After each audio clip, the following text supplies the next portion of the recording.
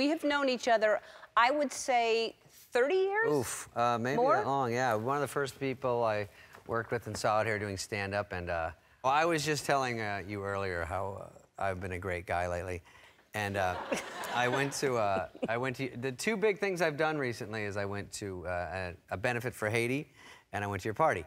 And the benefit for Haiti was another star-studded event that I don't even know if I told you about, but you know how Sean Penn has it because of the Haiti earthquake. So yes. I go there, and when you go to these things, you might have heard of this. They have auction items, and if there's some people there, they sort of rich shame you into buying a lot for these auction items, which helps everything, so it's all in good fun.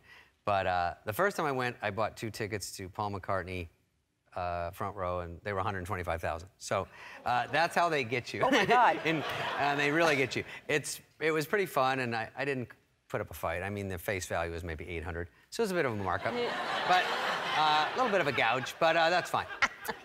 By the way, I go, when's Paul McCartney go on tour? They go, no plans to.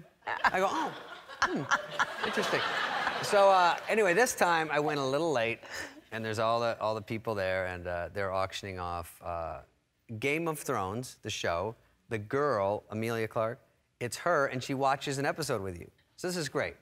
Beautiful girl, everyone loves the show. And I go, maybe I'll throw $5,000 in this show off, you know. Bidding starts at $30,000. I'm like I'm immediately out. They go around the horn, and by the way, if I won, it would have been a drag. She'd have to watch the pilot again because I've never seen the show. So she'd have to struggle through that again with me. But luckily I didn't. And then there's Brad Pitt, super great-looking Brad Pitt, and it gets up to $130,000. This is him, $130,000, and you know she's over there, like, oh, you know. Of course, obviously it's him. And then it goes going once, going twice, and then this Harvey Weinstein knockoff goes, 160! And she goes, what? And they go, sold, 160. She goes, wait, no,